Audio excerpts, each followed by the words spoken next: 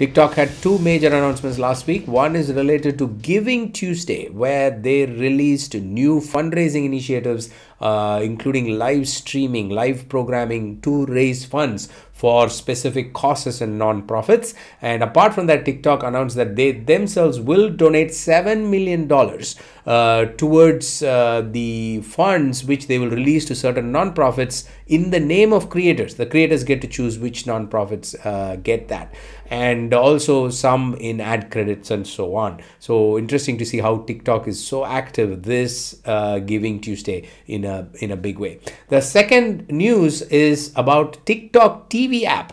TikTok TV app is now expanding to more platforms in US and Canada.